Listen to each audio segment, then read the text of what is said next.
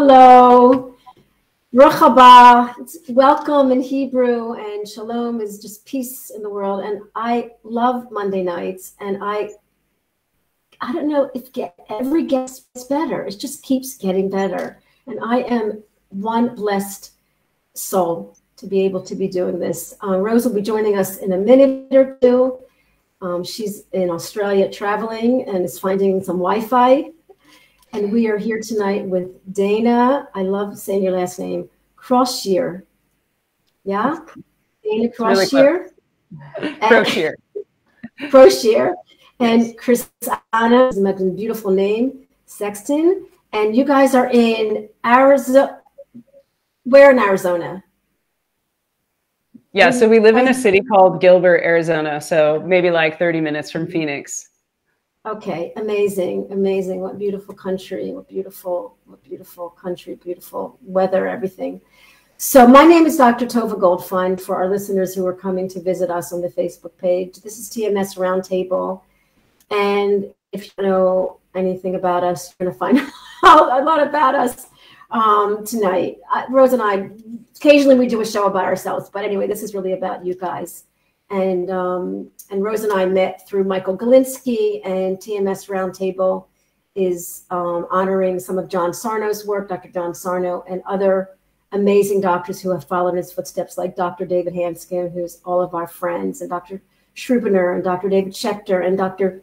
David Clark, and the PBDA Association, which I think I told you ladies about. It's this amazing association called Psychophysiological Disorders Association, and it's this huge association studying stress illness or autoimmune disease and chronic pain and how we heal it through the body-mind methods and the science. And there's 100 bibliographies in the resources, and there's numerous research. So if anybody needs the research, it's there. But we're here tonight to talk about the art and the science of love heals. And in Dr. John Sarno's honor, he said, I don't need the research because I'm seeing the results. So that was Dr. John Sarno. Anyway, so happy that you're here, Dana and Krisanna. And I'm going to start asking a few questions about this movie that is going to be premiered starting tomorrow. It's going to go from the 18th to the, go ahead, why don't you talk? I'm going to rest my jaws right now. Tell us about the movie, when it's going to be premiered. Tell us a little bit about that. And then I have a question to sort of draw some information that I'm really excited to bring out to the listeners from you and from the both of you. So tell us a little bit about the movie premiere. Yeah, well, first of all, thanks for having us. Sure. It's 1 o'clock here, so I love that we're doing this like international thing. It just makes me feel like really connected. Yeah, I love that. With our feelings. Right. So yeah, we are I'm the director of Love Heals. Dana's a producer, and Love Heals is a documentary, and there's a whole backstory to it, but essentially we have spent the last year creating a documentary that we hope will help a lot of people feel inspired and feel like, if they're on their journey of healing and maybe have exhausted all options or as many options as they know about, that maybe there's another way. Maybe there are other options out there that have been known for thousands of years. So that was kind of the journey we went on. Or what happens is that we have these medically unexplained symptoms, or our doctor says, I don't know.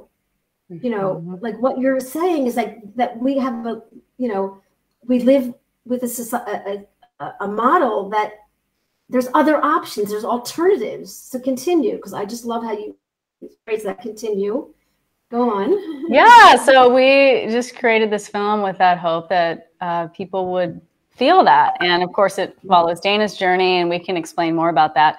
But to answer your question, what's happening tomorrow is after 9 months? Yeah. 9 months of filming and editing. We pushed really, really hard to have the release of the film happen quickly. And so, because we just feel like the world is ready, the world needs this message now more than ever. Amazing. So tomorrow we're launching the film, and it's a worldwide virtual screening event. So wherever you're at, you can access it.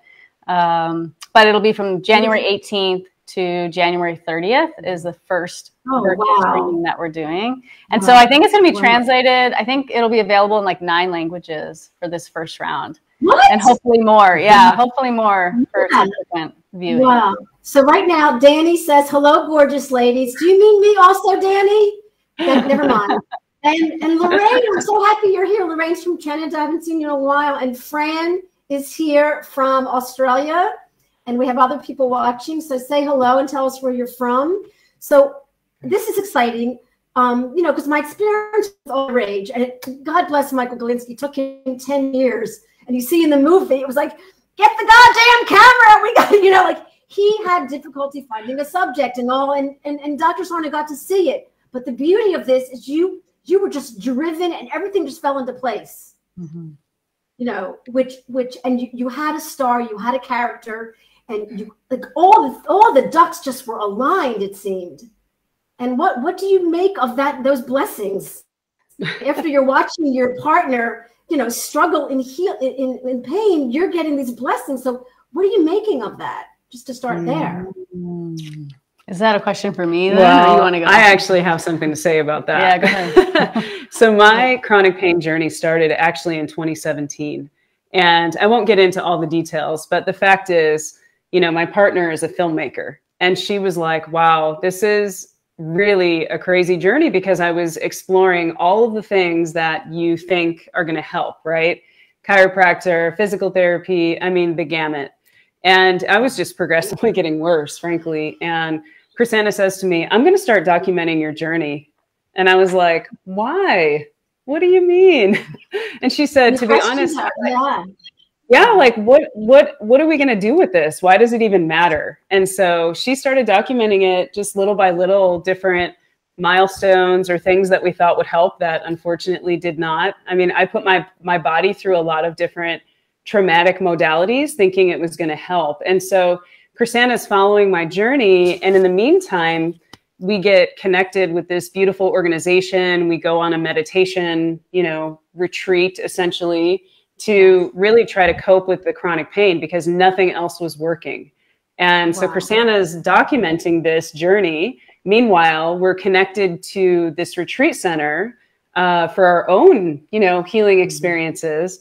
And she ended up doing a little bit of video work for them because while she's documenting my journey, I said to her, we should share this with them so they can use it for their own organization. And they were like, who is this person? And they're amazing at filmmaking. We want to work with them. So you're right, Tova, all of the pieces fell into place. And before you knew it, we're on this journey together. We're on this healing journey. But at the same time, you know, Krisanna was looked at like, oh my gosh, you could really help us tell the story of this mind-body connection and how important these practices are to the healing journey. And so when they asked her to do this documentary, and the executive producer, Ilchi Lee, heard about my story and the fact that, you know, I'm on my journey right now, he was like, of course you should be the character and the protagonist.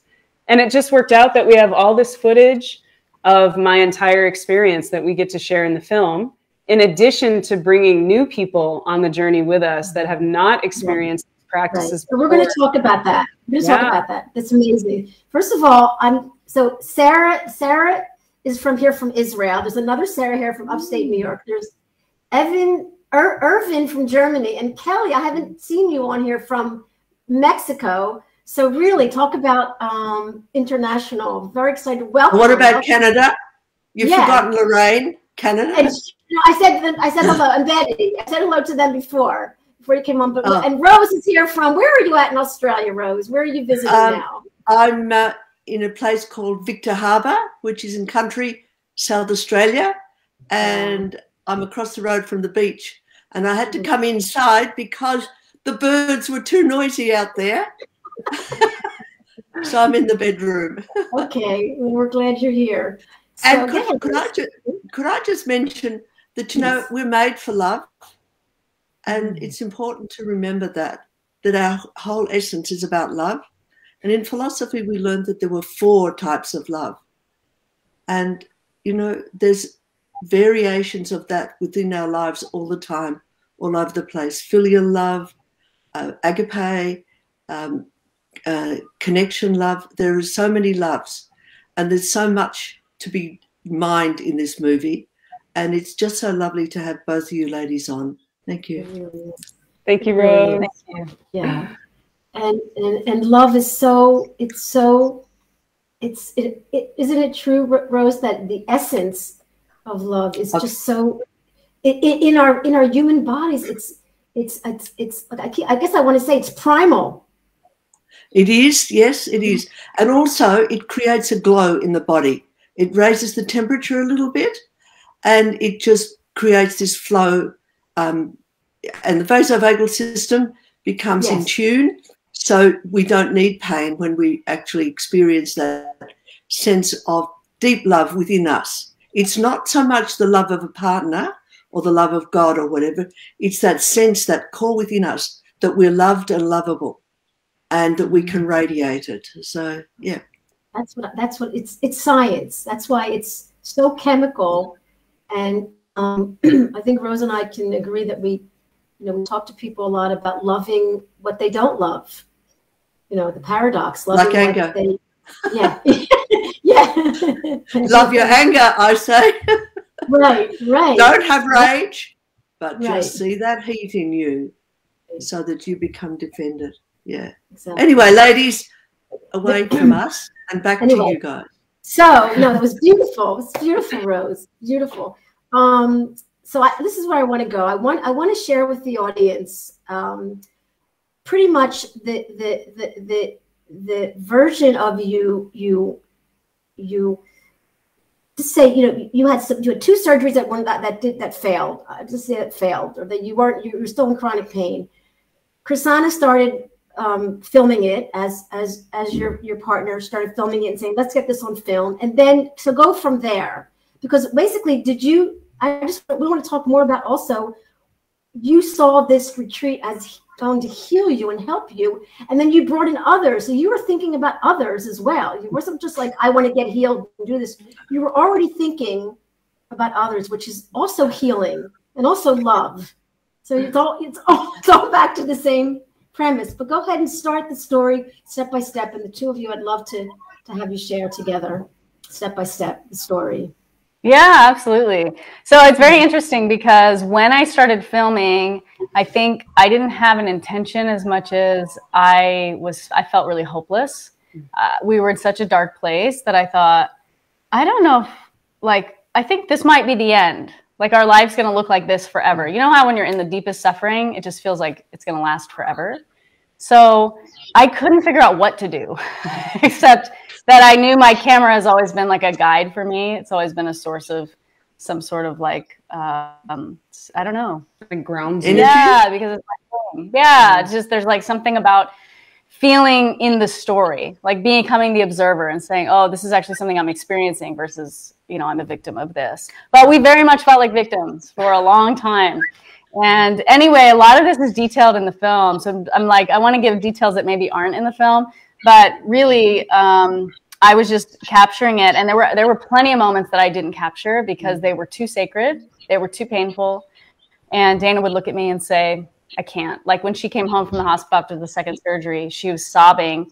And I put my phone up to record it, not out of anything other than I just felt like this was a very important moment. And she was like, stop, stop, stop. And she doesn't even remember that because she was so doped up. Like she had so many drugs in her body. So there was many times where I was like, oh, I actually can't record this. And so I'm grateful for the times when she would let me record, just because I thought, if anything, maybe at the end of this, whenever there's an end, we'll look back and see how far we've come. So that was like my intention. And yeah, we had gone to Sedona, and Dana literally came back from the hospital and said, I have to go back to that Sedona retreat. I have to go back. I have to go back. I'm like, you can't even move. You're on bed rest. Like, you can't even get out of bed. You can't walk. There's no way we're going back to Sedona. And she would just say it over and over. What do you mean? I missed it. What do you mean go back? She had been there before? Yeah, so that's what we talked about in the film. We went in 2017. Yeah.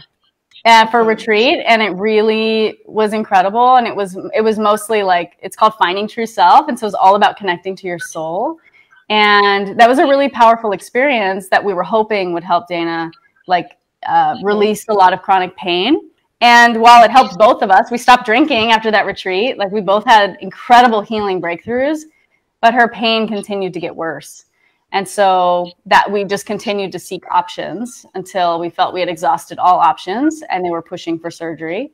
And that's when she had surgery in 2020, right as COVID was putting us all in lockdown and hospitals didn't allow visitors. And March of 2020, she went in for her first surgery. Would you mind telling us what you had that created the need for surgery?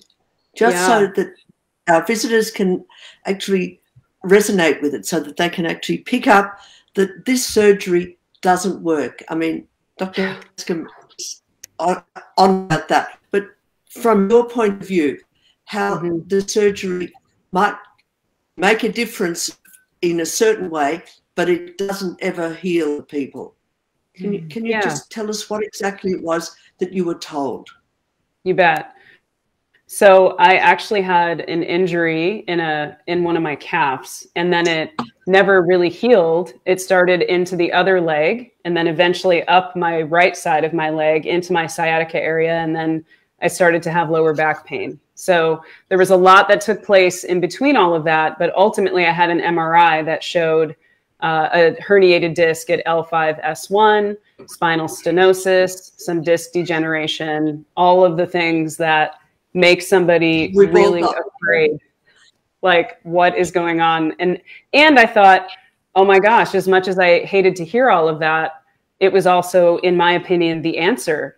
Like, it was the answer. That was it. Now I know what's wrong. And so in my mind, I didn't know how deep the mind-body connection was, because my nervous system from a whole lot of trauma throughout my life has been on high alert. And I didn't know that pain is really in the brain, and it's caused by more than just a structural problem in your body, not just pain, but chronic illness and other issues. So I went into the surgery thinking, okay, I'm going to come out a different human, because some do, frankly. I don't know how much of that is placebo or if it's a real structural thing that gets taken care of. That was I think it's more placebo. Yeah. Well, Dr. Hanscom actually said, Dana, at a 50-50, he can't say either way whether or not she needed surgery. He said there's a chance she did, and there are plenty of people that do need surgeries. So I actually reworked a section of the film for those who saw it previously. I'd love for you to see it again now that it's going to go live tomorrow, because I reworked a section of the film because we're not saying that surgery is not helpful. But in this case, we don't know. But at the end of the day, Dana's deepest self told her not to have surgery.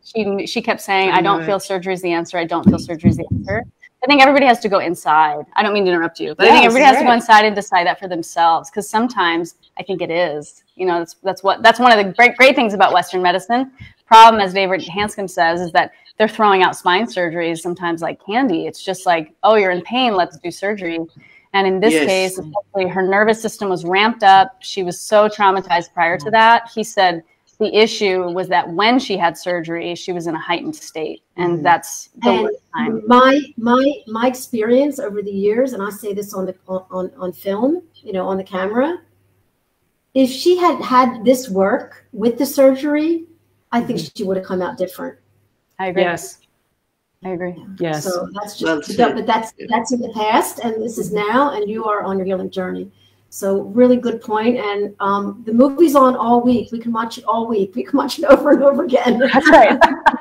From the 18th to the 30th. For anyone out there listening, the information's all on the Facebook page. I put it up a few times, so we'll mention that also at the end of the show. But the movie is being premiered tomorrow for 12 days.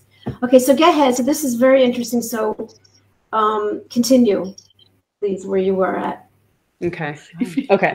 So sorry to distract you all. No, actually, everything that you're offering is really helpful and beneficial for other people to hear. So by all means, but my hope was going into surgery, it was going to change everything. Obviously, not doing any of these practices to calm my nervous system prior. And what I neglected to mention is they started out with a spinal injection that went dreadfully wrong. I believe I had some nerve damage that started in that moment when I was getting that injection. That's when you struggled to walk. I was nervous that I wasn't going to be able to walk much anymore. My right foot started to lose its ability to function. And so it was just one thing after another as I went through that process. So the first surgery, I was very hopeful. I woke up and you'll see photos of me, like I'm always smiling because I thought, oh, I'm going to be great after this.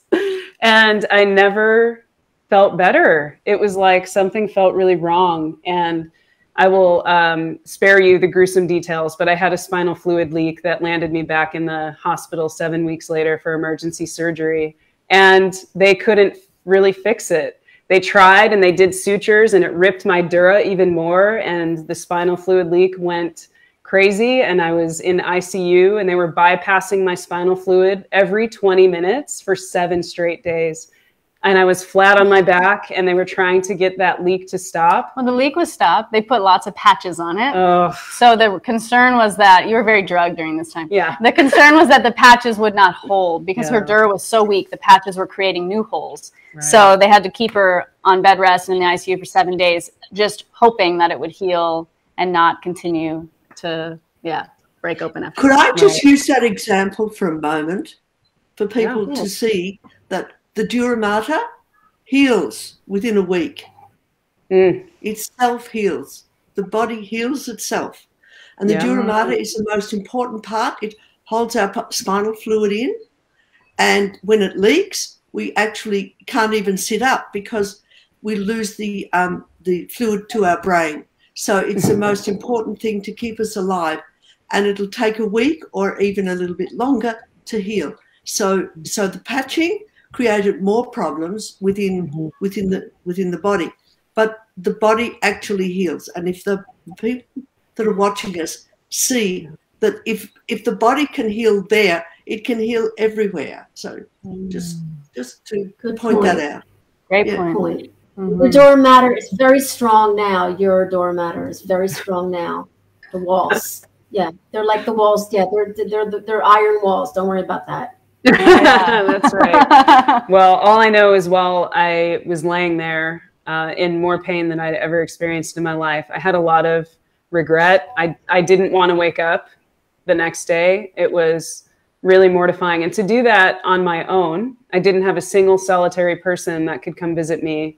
And even all the nurses that came in were protecting themselves. I was on a unit full of COVID and it was very traumatizing. And so the things that I thought were going to help me actually traumatized myself, my body, my nervous system even more. So it was like after all of this happened, to have something shift several months later for Krisanna to be asked to do this documentary, it was like for almost a year. It was it that long? Yeah. Oh my gosh. Yeah. So it's just been amazing. Krisanna, can you just talk about the emotional impact as the next of kin of a person going through that? Because all our pain sufferers have got family members that support them or dismiss them, varying.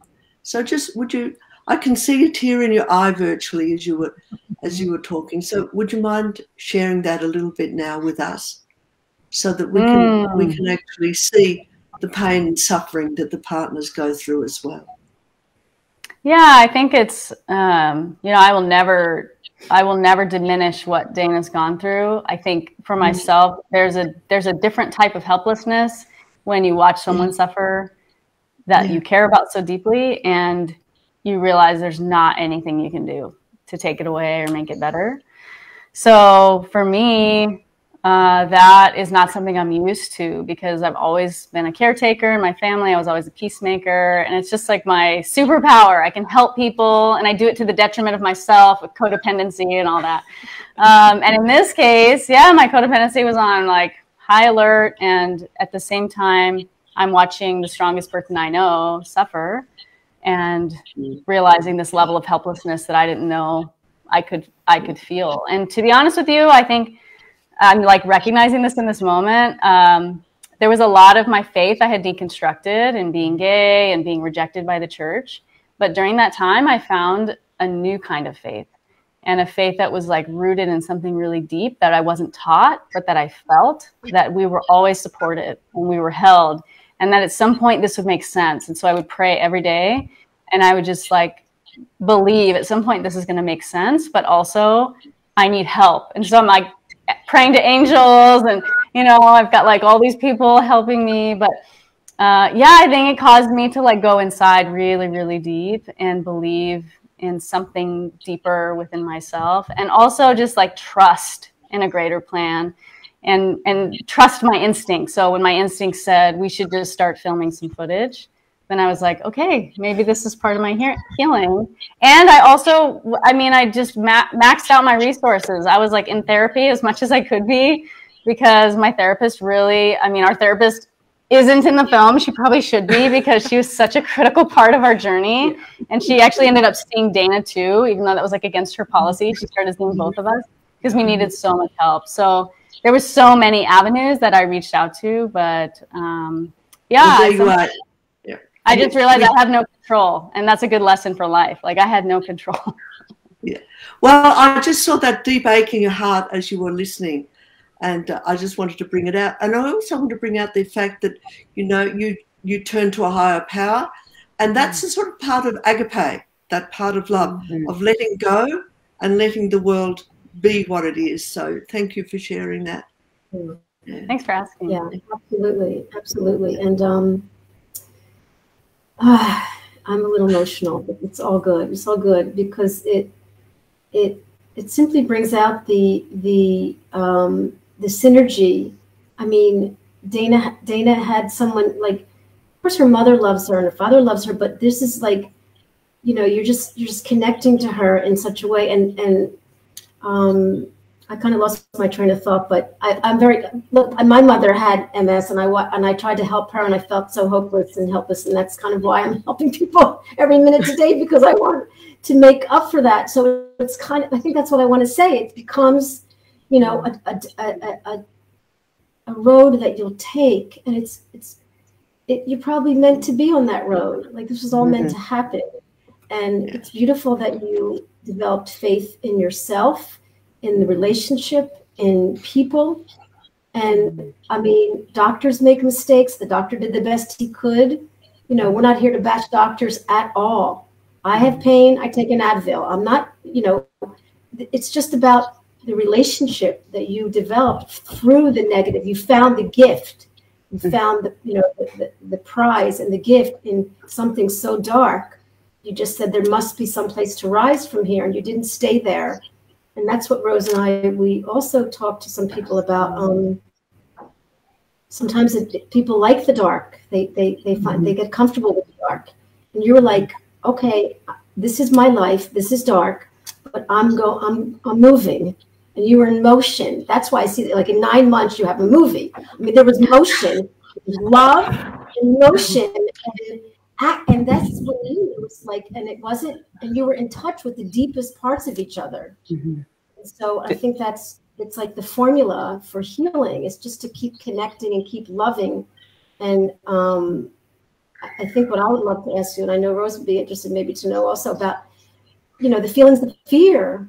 I mean, of course, with the feelings of fear, like you said, like, is this my life?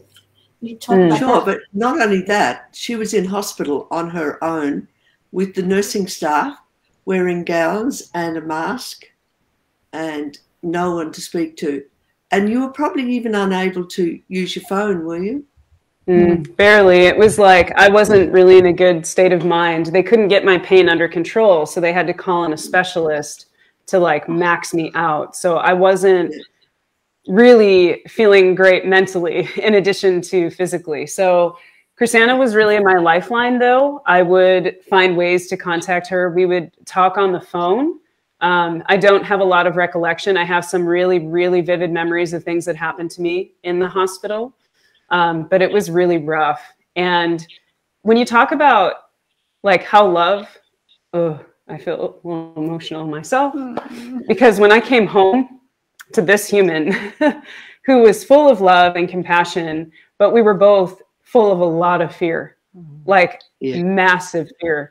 And I will never forget, I knew this situation was going to like make us the strongest couple could ever be, or it would break us apart, because it was really hard and very dark. And Krisanna talks about like the codependency piece. She just wanted to fix me and she couldn't. Mm-hmm. And so I'll never forget, 2 weeks after the second surgery, I looked at her and I said, I'm done with these pain meds.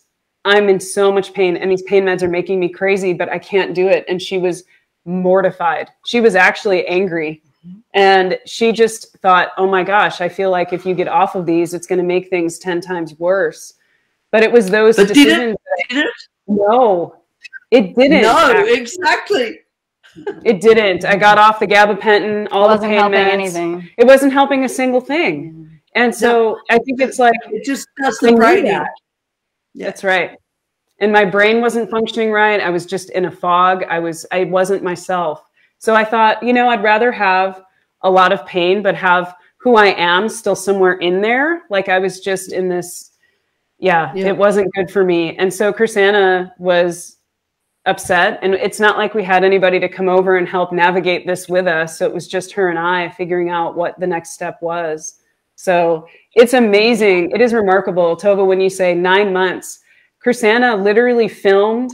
She narrated, she wrote the story, all the cinematography, like 90% of it obviously is her, unless she's in it.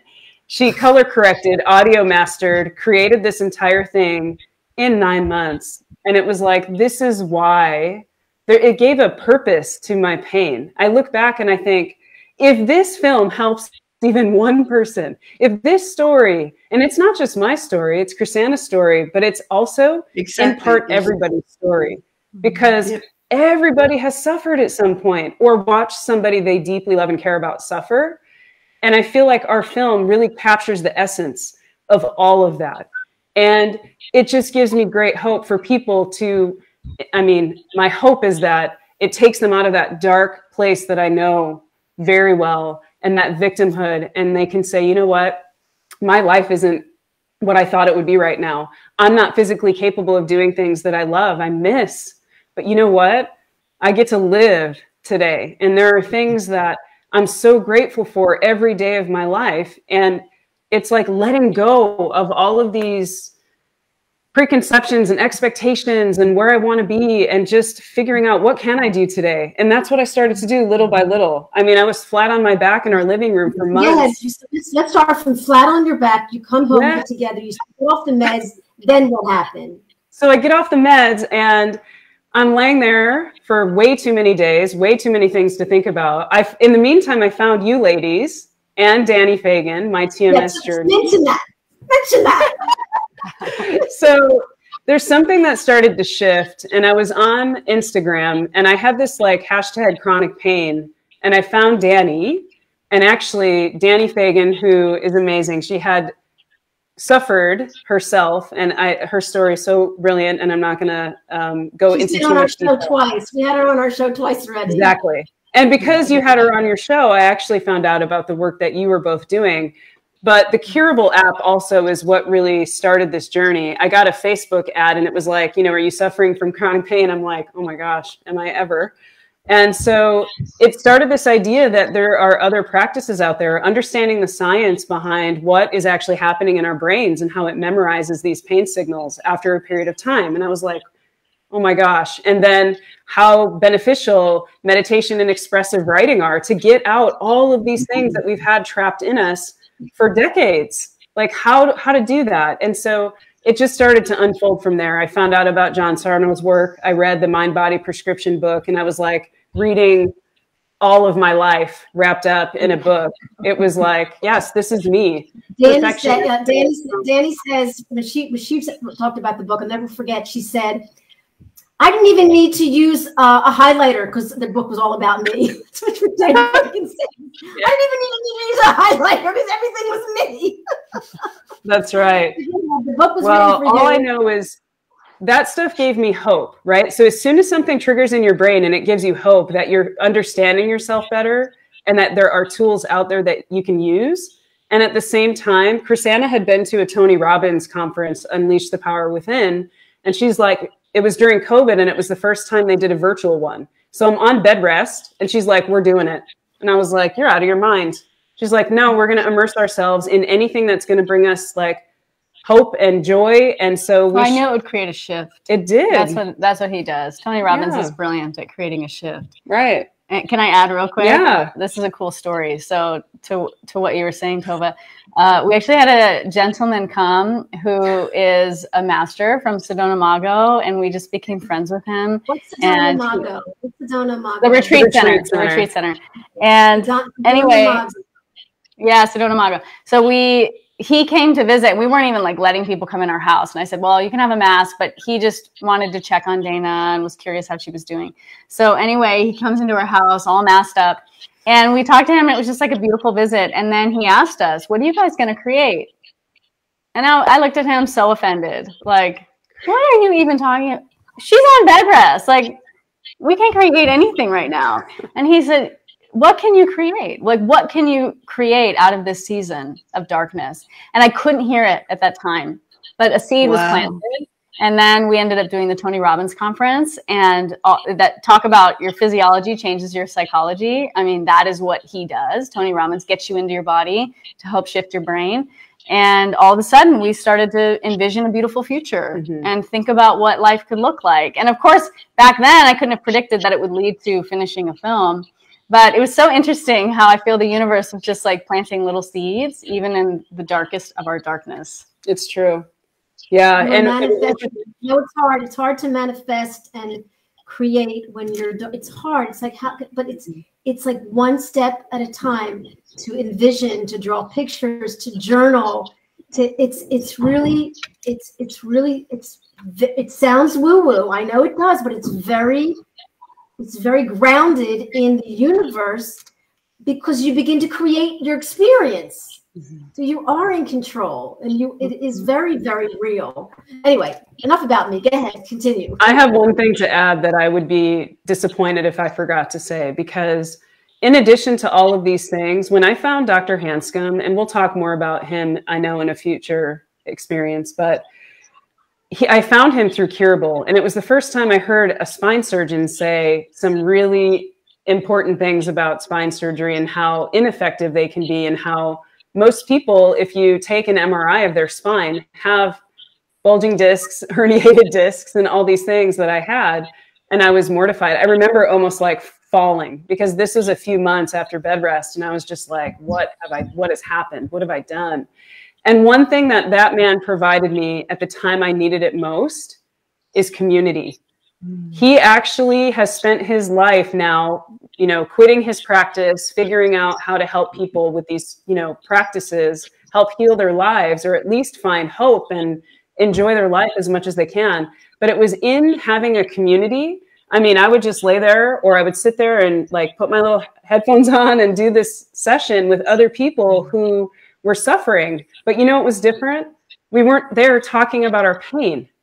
We were there talking about other things and helping us understand how we got to where we were and what we can do to better our lives. Like, all of these little things were happening, and it really shifted everything. And then when this documentary opportunity came, and then we really dug deep into the energy principles and practices that like solidified everything I was learning by masters of this practice, and then traveling to talk to scientists and medical doctors who actually can speak to the science of all of these things. It was like, our life is forever changed. Yeah, truly. I like that. I mean, you guys talked to Bruce Lipton and Les and David Hanscom, and you were like, I just have to say that I don't think I have a picture of the Kleenex from that film. I mean, it was just so, it's emotional in the most loving way. And people were, and look, a lot of the movies about Heal and, and even the Sarno movie, there wasn't, the people here were really coming up with their feelings and really sharing about their feelings. And so that, you guys captured that. You guys captured that in such a beautiful way. That there's a connection. There's something about love and feelings, whether it's anger or rage or guilt. There's some deep, and what I call a love affair with your body. Like, you love your body now, Dana. You're now loving your body. You're not hating the doctors. You're you're dealing with whatever, but you love your body, and that's the healing, is this love affair. This journey of hitting rock bottom is the first time that I started to look inward. I didn't even know that I didn't really love myself or have love for my body or accept myself until this happened. It was like hitting rock bottom and then doing the work, doing that inner work.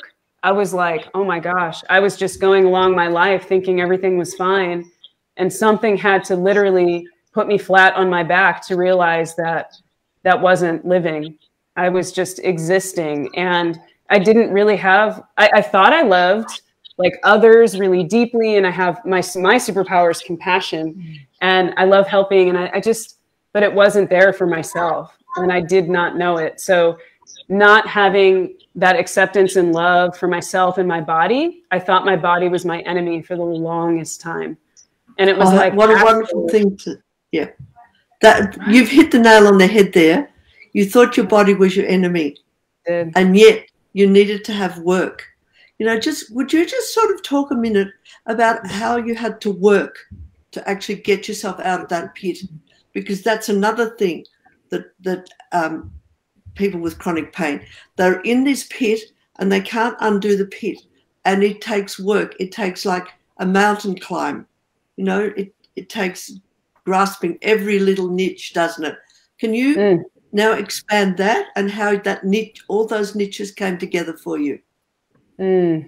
Yeah, that's a big question. That was quite the journey, because it really started with, and I know that we're not like plugging certain things or certain people, but to be honest, that Curable app gave me the roadmap to say, here are some things you can do. And I would look at Krisanna and be like, oh my gosh, I'm supposed to write about some like events in my past. I don't know if I'm ready for this. And then I found Nicole Sachs, who talks about like journal speak. And so that started to unfold. So that was really one area, Rose, that I can say I was really against. Yeah. I'm not a journaler. I'm not going to write. I don't need to express. I wore the fact that I never got angry as a badge of honor. Like I'm always, nobody makes me angry. Meanwhile, I'm the opposite. This one is a spitfire. So it was like recognizing that, wait a minute, I have a right to express my emotion. It's okay. And in fact, it's very healing to express. That's the work. Yes. That's the work. And I wasn't doing it. I didn't know. And I would say what I observed in Dana, which became true for me, even though I didn't have chronic pain, although I recognized years ago, I had lots of TMS symptoms, by the way, story for another day, but lots of stress illness issues that once we got together, they all went away. And it's very interesting because I had a lot of emotional pain and a lot of pain from childhood and stuff from my past. And I think the one thing that I can say, if I were to narrow this all down to one, is the body is the pathway. 100%. The body is the pathway, because your brain, I mean, even I believe in journaling. I believe in talk therapy and all of this. I think it's very, very powerful. There's something about if you want to shift your state, the fastest way is to connect to ourselves. And there's some sort of calm, peaceful place within that we can access quickly. And then I think we're ready to do the work. And that's really what the power like of the retreat was, is how do we get in an intensive place where we're getting in our bodies, finding 0 point, and then the brain's ready to heal. It's ready to release. But before that, I couldn't talk my way out of the victim state that I was in. Dana was like doing all this work and we were still feeling like victims. And then it was when we shifted our energy in our bodies that something tangibly started to feel different. At what point, maybe at what point did you, so the guy came from the retreat and then you did Tony Robbins and then you stopped taking the pills? Like, so I like the timeline. So at what point did it, like, we're making a movie with this Korean master, you know, like at what point, like, we haven't even talked about him yet. Yeah. So all that work was really most of what we talked about was the first year before we were enlisted to do the film. And so Dana, I had just been documenting her journey from March 2020 until really March 2021. We weren't sure what we would do with this footage. We thought, well, maybe one day we'll tell the story of this in some way. Yeah. But let me just say one thing. Yeah. During that year, I do have to say, I started to have this inkling that the body really was the pathway to finding the peace and acceptance for where I was. I didn't know that really, but Danny's work with the yoga stuff is the first time in all of my recovery that I had someone that understood what I was going through pre and post surgery and gave me movements, because they terrify you to move your body. You're going to re-herniate your disc. Don't twist, don't bend, I was like, don't do yoga. Don't do yoga, literally. And I was like, oh my God, I'm going to break my spine if I do something again. And so I just want to say that Danny's yoga for TMS, like, is the first thing that I did with my body that I was like, oh, I actually can, I would just cry, because I thought, this is what I know I need, but I was so terrified to do. So once I started to get into my body and started to connect that peace, I would find peace with my body and my brain, because they're one entity, they're one. And I was missing that piece. It was like I was cut off from the neck down, and I disregarded my body because it was so painful. So a year later, we get into this documentary work, and I'm like, oh my gosh, the biggest missing link was this. Mm-hmm. So, so after the retreat, basically the Layson Foundation. So Il-Chi Lee is the founder of Brain Education, which you'll see in the film.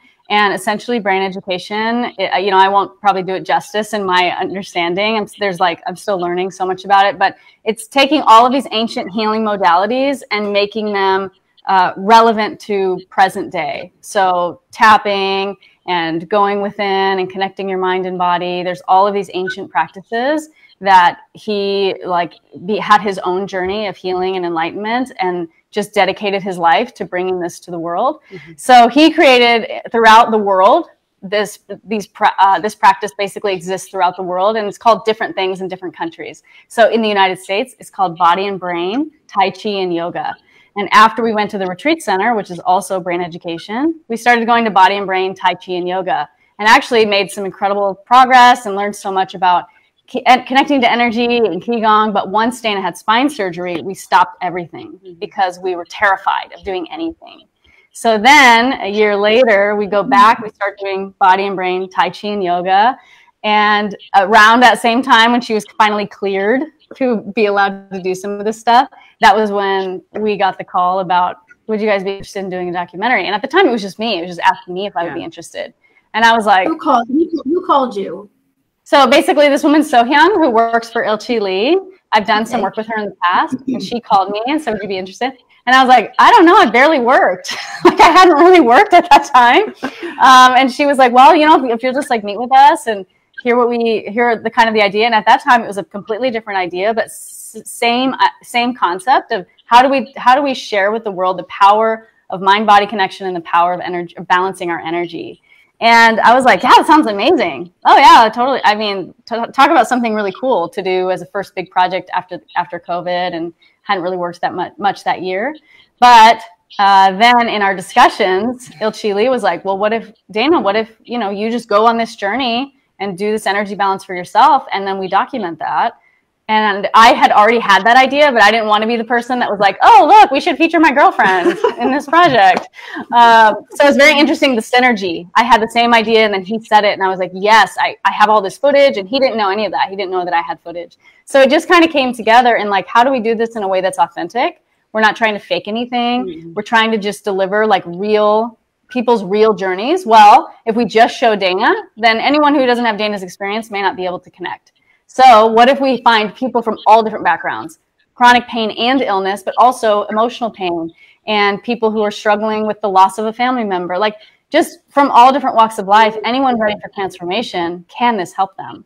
And so that's really what you see in the last half of the film, or last 3/4 of the film, is real. We wanted it to just be what is the authentic story that's taking place? And of course, our authentic story is in there, mm-hmm. But that's why it was very important to me. I spent countless hours trying to think, how do I show everything that we filmed in such a way that it's very true to us, but also is helpful to the planet.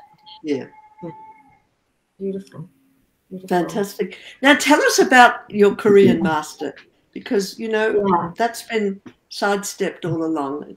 Can we Il-Chi Lee? dig into that a bit more? Yeah. Yeah. So Il-Chi Lee is just this beautiful human who had his own awakening. Actually, he has written so many books. So I think in Call of Sedona, it's really powerful. He talks about like his journey to going within. And he started connecting to energy himself. He kind of had like this existential crisis of not knowing why he was here. And so he went through his own awakening journey, which I don't want to try to explain it because it's not my story. Maybe in the future we'll create some content that explains it really beautifully. But basically, as he started to connect to energy, he realized like there's something about this. There is some, and he started, just learning this ancient wisdom for himself. And then he started teaching in the park to people who were like injured or had issues, and all these people were healing. All these people started to recover their health.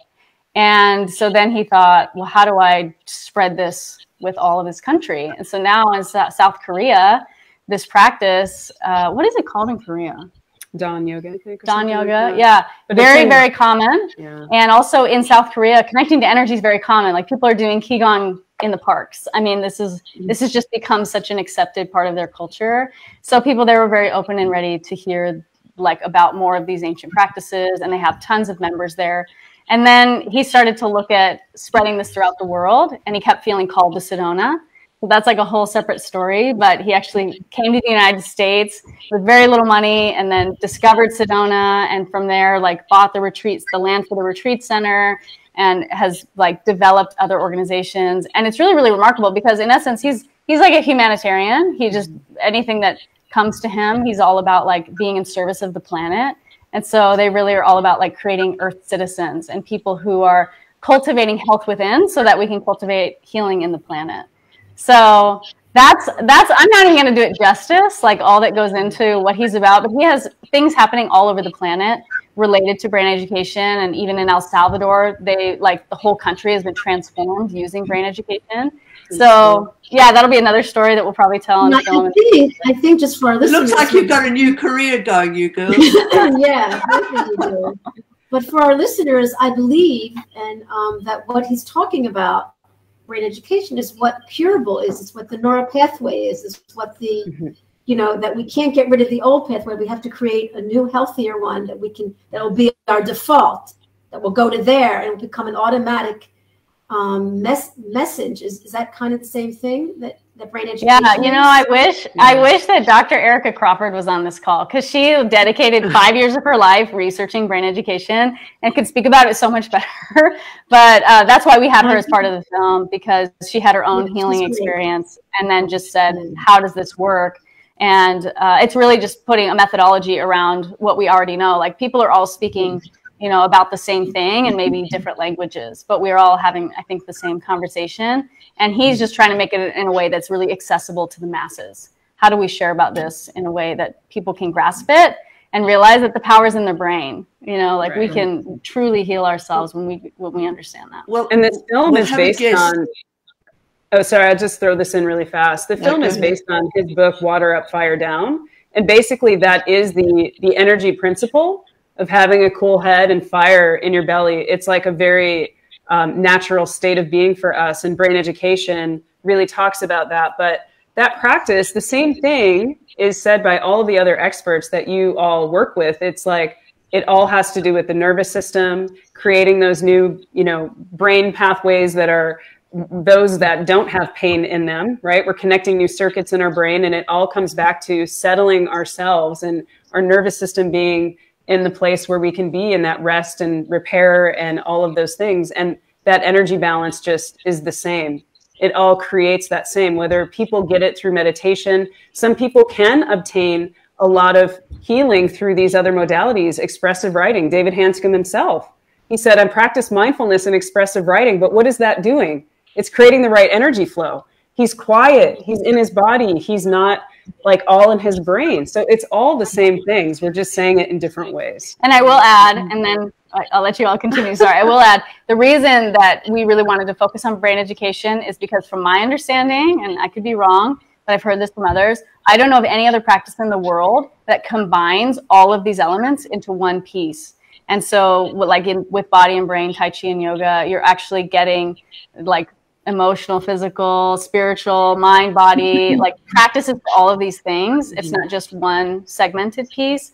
And they have training that goes back so many years that to really facilitate that. So in talking to a lot of people who've done this practice, the change that they experience is drastic and very quick, because not for everybody, but some people it is, because it's, I think the magic sauce is that it's all encompassing. It's not just focusing on one piece. It's giving you so many tools and helping you like immerse yourself in it very quickly. I just want to mention for our audience that we've got Dr. Bethany Rains coming next week, who actually is going to be talking about the brain. So there's so much synergy going on in this. It's unbelievable. Yeah. Wonderful. Can't wait. Wonderful. Yeah. Well, you make a point about like 10,000 years. I mean, ancient. I don't think there's anything new that we're saying. And that's where, but everyone will be attracted to a certain road, a certain healing. I mean, my fantasy is this would be in the schools. Our children will be learning this. We don't have to. So they're already doing it. They're doing it. New York. Yeah. Brain education. Yeah. The LA school system has started to implement some of these practices. New York has been going on for quite a while. And more school districts are trying to help them see that, like, how much this helps kids, especially kids in the inner city. So it's happening in the United States, and then in El Salvador, it's already happening in all grades. They have this practice. Kids are meditating every day. They're tapping, and they're just like working through their stuff. Well, your movie is going to be what these kids are going to watch in like home economics, not the health, but they're going to watch Love Heals and All the Rage, and they're going to have such a path. So, Rose, do you have anything you want to say? I wanted to continue the story. Did you want to chime in anything, Rose? No, I just wanted to add just a moment ago that Dr. Bethany Rains will actually expand on this more next week for our viewers. Yeah. I also wanted to write down Ilchi's name. Can you tell me how to spell it? I-L-C-H-I. C-H-I. L-E-E. Yeah, and also include that what is it, cool and hot or whatever it was. What is it? Yes, I love that. The water up, fire down. Yeah, water up, fire down. Yeah. And another good resource. Oh, sorry, go ahead. What was that? No, I was just going to say on our website, we are in the midst of creating a lot of resources for all of this stuff. Right now, we're really close to launching the new website. So we have a basic one, but we're going to have all of these resources on lovehealsfilm.com. And right now, that's where you can also purchase a ticket to see the film starting tomorrow.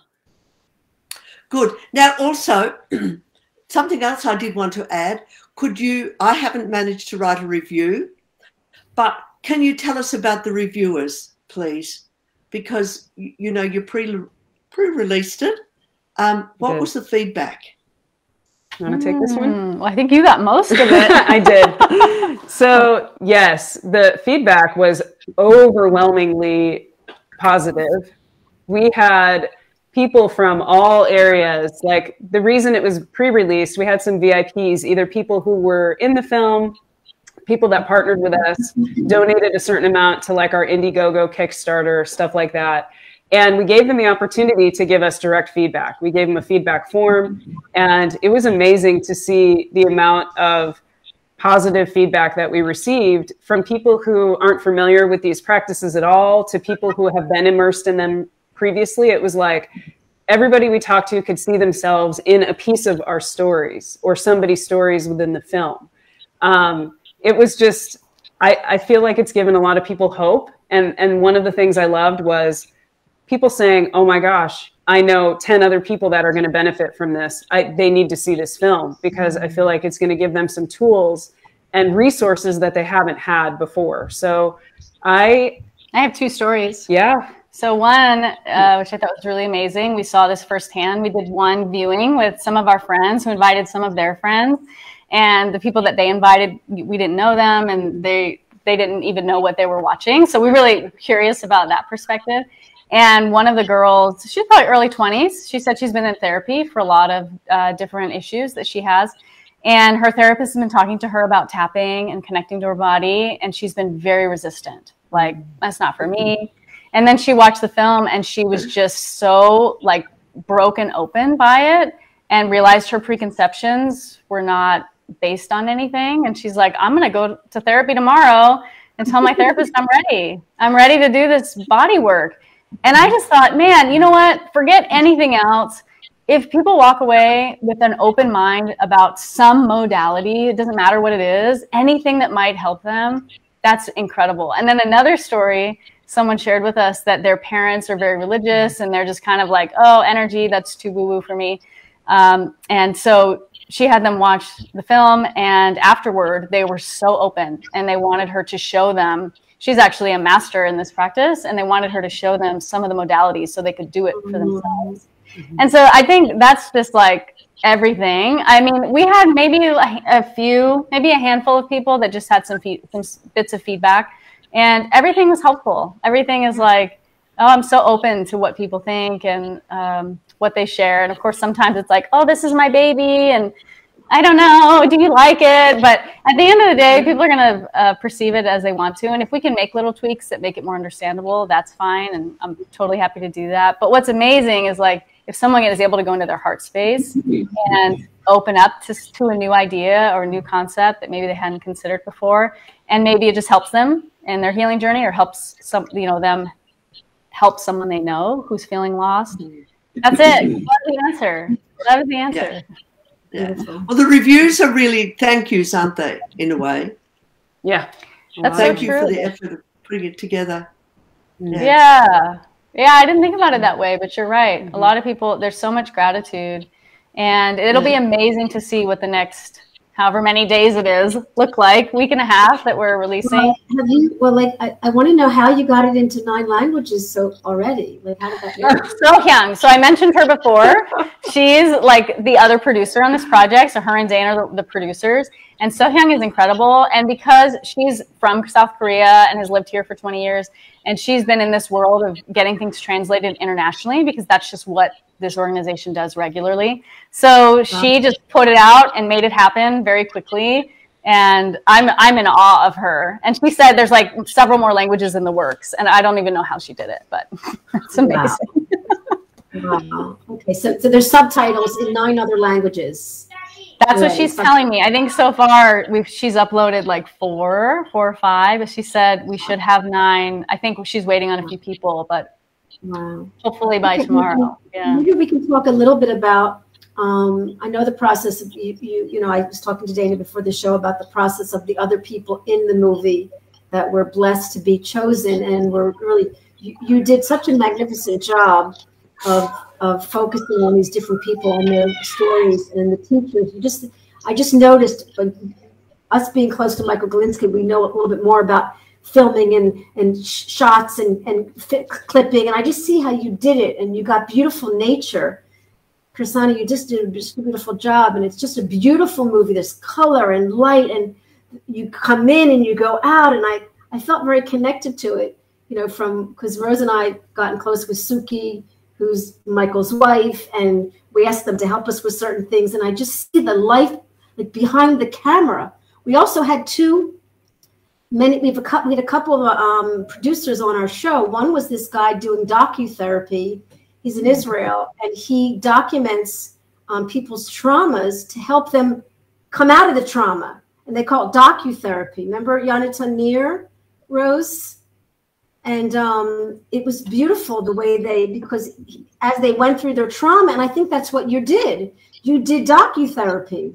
Oh, man. Wow. It's a therapy by putting you through the, you know, like there it's called Dolphin Boy. Dolphin Boy was one. Tell the story real quickly about the boy and the therapy of the movie that helped the boy. You want to tell about the story, Rose? No, just okay. Just that it's a similar. It's just a similar idea, concept. Like for 1.5 years, he spent the time with the dolphins and reconnected after terrible trauma. Yeah, he wasn't speaking.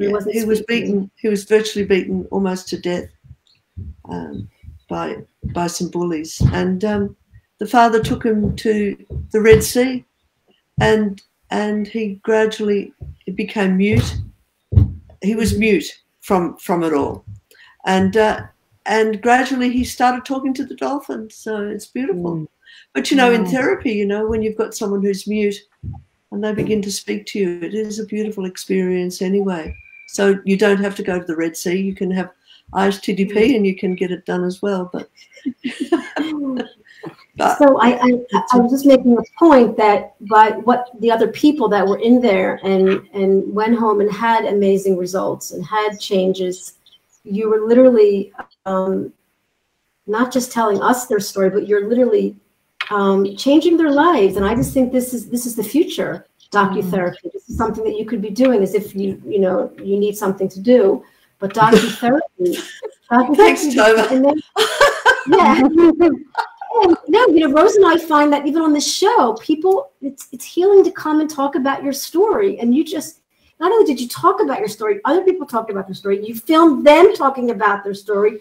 This is therapy for me when I talk about me on this show. So it's all what we're talking about is this community, this expression, and then you're filming it and helping others. This is a movement. This is a revolution. And I'm just, sharing enormous enthusiasm for this process. Rose? Well, I just want to know what the ladies want to say to everyone, because I think both of you have got a message for others. And if you can actually draw that through the movie right now, I know you haven't been given this question in advance, but just draw through the movie what the movie did for you as you watched it again, as you put it together. Have I put it in the right sort of way? It's just that once you make these things, you've then got satisfaction. You've just got a joy, an inner joy. Could you talk about that and how you shared that inner joy with others? I would like to go first because Krisanna, I think, can end us with that, because her experience with this is very beautiful and truly unique. As I've watched the movie, every time I cry. Every time that I see certain scenes of myself or other people that I care about, watching them go through their transformations, something is just broken open in me every single time. And the first few times it was like an out-of-body experience watching it. I'm like, that's actually me. That's my story. It was like I just looked at it like it was somebody else, and I was so moved by their story. And then just having that realization, like, that was you, girl. Like, you did this. You survived that. Yeah. That was my journey. This is my journey. There's no end destination. And that was my awakening through this process was, I'm not healed. It's a healing journey that doesn't end. It's like things will happen and it just continues. Yes. And my mom is actually in the hospital right now, and I had to go to the hospital in the emergency room. She had a fall. She's okay, so I'm really grateful, but she's still there. And I've been in the hospital, and I actually was like torn apart. It was so traumatizing and triggering. And so I recognized that I still had pieces of me that needed to heal from being in the hospital and ICU. And here's the thing. Now I have the tools. So I went through this experience. I went through the journey. We created this beautiful, what my beautiful friend Danny calls masterpiece of a film to showcase what is possible. So for me, if I can walk away with this knowing that what I experienced is helping anybody on the planet, then I feel like there was such a purpose to everything that I experienced. And I just want people to have hope that their life can get better, that they don't have to stay in that darkness, that they can make a life for themselves that they really do love, even if they have these struggles. And things will start to fall away as they start to live the life that they really want to live. And I'm just excited for that. I really want that to happen. And so I have a lot of hope and so much love for what is possible, and so much pride in Krisanna and what she was able to create and what we did together. And I'm just thrilled. So I would love for her to share her version of what transpired through this making of the film. Fantastic. Thank you for that. That was beautiful. Thanks. Yeah. So for me, it's interesting because I think I will reach the point of feeling a lot of joy.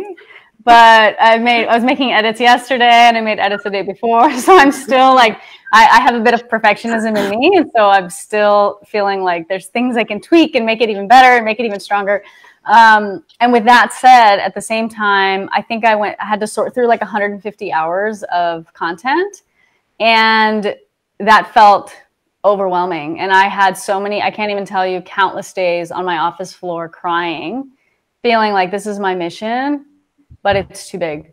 And I could spend 6 months and I don't know if I would get this done, you know, and I only had like 2 dedicated months that I was trying to really, really get the rough cut together. And so I just prayed for help every day, but I can tell you something started to shift in my brain. So what everyone else is witnessing is the you know, moments that felt most important to me, or I would say I was guided to select. And at the same time, I heard everything. So, you know, even 20 participants, you see a minute of content, there was 20 hours of calls there. And some of them were longer than an hour, people sharing their darkest parts of their story, sharing the things they wanted to work through. And that all my brain like sorted through it. And then the experts, many of them, we talked to them for an hour and a half, and I'm using, you know, just little comments here and there. So that actually changed my brain. The best way I can say is I felt like I was in brain surgery, and I felt myself like evolving and growing and learning. And then I felt like, what an honor that I have the opportunity to be immersed in this content, almost like I'm in University of Mind Body Training or something. I don't know, but something really shifted for me. But at the same time, while that was so incredible, there are times that I think, did I select the right clips? What if I could have, should I go back and look at that content again? Like, so there's a bit of monkey brain in there that I still work through, and I have to at some point, and my work right now is surrendering. And surrendering the film is no longer mine. It is its own like living and breathing entity, and it is going to help and you know, work in people's hearts in the way that it will. But of course, I did, you know, 99% of it. But I have to believe I was just a conduit of a message, and I think that message is just something that everybody needs to hear right now, and that is that we are our own best healer. We are the answer. And when we go inside, it's not pretty, it's messy, and it's something that we spend our whole lives avoiding. We numb and we cope and we watch Netflix and we go on social media and we do drugs and alcohol. But at some point, our body is going to scream at us to come back home. And I feel like that has been my entire work, and our entire work this last year is a process of coming back home. And when you think you've gone back home, then you get distracted and you got to come back. It's just, that's why it's a practice. Every day it's a choice. And I don't always show up great to that choice. In this film, I've like, there have been seasons that I really lost my daily practice, and I lost the things that I know that I need to be okay in trying to make something that's really beautiful. And then I'm guided back home and then I'm brought back to myself. So yeah, I mean, I just think if anything, there's one part of the film where one of the masters says, you know, it's not healed, like Dana said, it's healing, loving, living. And that's kind of like my mantra. We're in process, and we have to have a lot of compassion for ourselves in process. We have to be okay with not being okay, and just like love each other. But how does that start? With loving ourselves. And I will, last thing I will say, I had this awakening a few months ago when I was in editing, where I looked at Dana and said, I'm creating a film that's called Love Heals, and I don't love myself. And I didn't even know. I didn't know how many parts of me were like fed up with me. And I had to do some deep, intense work to become that clear conduit as I'm listening to these messages of healing. And things started to shift. I didn't force it, but eventually I was like, oh, that's interesting. Now what I've been capturing, I'm feeling within. Like, oh, I think I like myself. This is what it feels like to go inside and be okay. And so, I mean, I could go on and on, but it's like, we are the answer. And I think all of life is guiding us back to ourselves. Okay, I have one last thing to say. Krisanna's evolution through creating this film, I got to witness, and it is nothing short of miraculous to see her shift as a human being and process things different and have more joy and more peace and less anger. I mean, it's just remarkable. And she can quote experts now with things like she teaches me all the time because she immersed herself in the content. And now I call her Buddha Chris. So Krisanna is Buddha Chris because she has all these enlightened, beautiful things to tell me all the time. And it's amazing. So I just live in gratitude every day for our journey. And I'm so grateful to the two of you for hosting us and letting us share our story. I'm so grateful. Thank you. Been a pleasure. Been a pleasure. Well, I'm going to I'm going to end a little bit with just it's like a revolution. It really is a movement that must be heard, must be seen, and I'm so in awe of the people in it and what you've done and the talent behind it, and the best is yet to come, as they say. And there's a lot of wonderful people talking here. They're just leaving comments that you can go to the feed afterwards and see their comments. Michelle SEO, and there's some people from our world, Patty, Ralph, and Laura. Anyway, many people are commenting. Rose and I have sent out the movie to many Facebook pages, so we're really hoping, like everyone, and I'm going to be sending it out all week. I just want you to add, please, before we say goodbye. Say again about the movie, the showing, also the YouTube thing. Will you mention that to anyone that's still listening, please? And it'll also be on recording. You mentioned that, what's going to happen in the next couple of days? Yeah. So, I mean, main thing is we'd love for you to watch the film and just hope that you are inspired and motivated, and just in whatever way you need to feel hope, that you get that in watching the film. So Love Heals Film, LOVEHEALSFILM.com, Love Heals Film. And there's like a section where I think a button where you can, I don't know. We have a new website coming, so I'm confused. I'm the one that does all this stuff, so I'll speak to it. So yes, the website, and then also we have a Facebook page for Love Heals Film, but also a Facebook community, and it is growing so beautifully with people who they're on this mission with us. They're on this path. They are connecting, and it's really beautiful. And then our Instagram page, Love Heals Film. So in all of those bios, we have the link to see the film, and I'll be sharing it a bunch in the next 24 hours. But yeah, if you just go on the website, you'll find the place to get the tickets. It's right on that front page. And then tomorrow night, well, it's night for us. I know we have a around the world group here. Audience, so yeah. 8 p.m. tomorrow Eastern. 18th. Tomorrow's the 18th for us.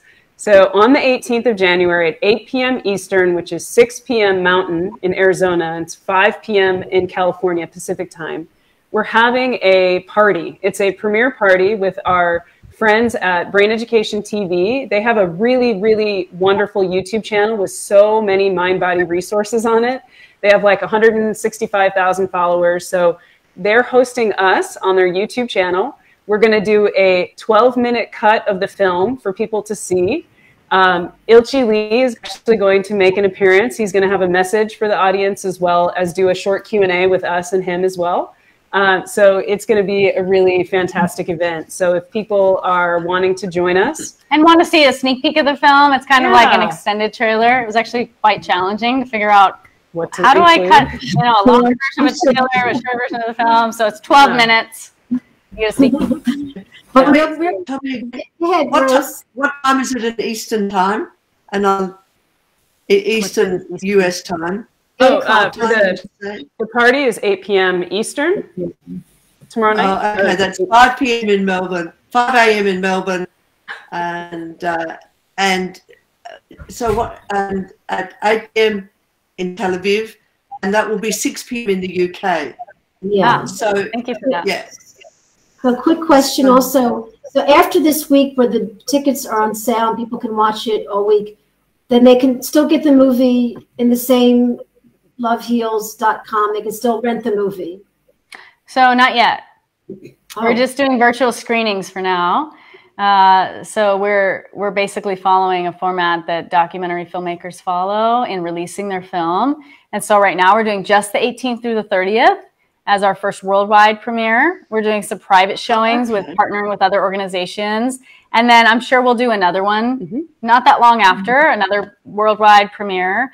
But then eventually we'll transition as we have more and more people, because people really, when they feel urgency, they'll watch it. So think about when something's on Netflix and you're like, oh yeah, I'll watch that next weekend. Maybe you do, maybe you don't. But if there's urgency and there's a deadline, then people we know will sit down and watch it. So we're trying to get it in front of as many people as possible. So we have these limited windows so that people feel like excitement and, okay, I know I have to watch it between this time.